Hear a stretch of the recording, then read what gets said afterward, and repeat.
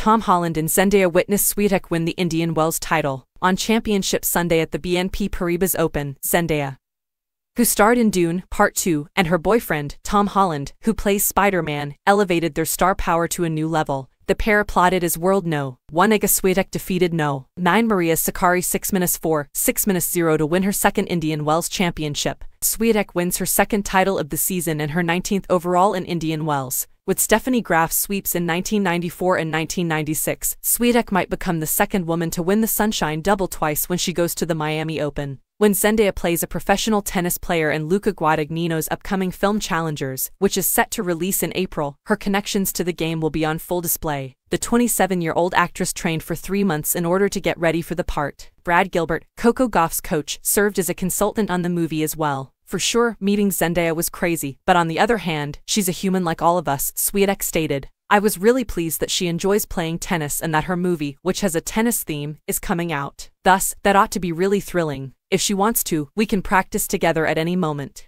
But it was enjoyable, and she's a truly wonderful person. Being able to meet people of this caliber here makes me feel really fortunate.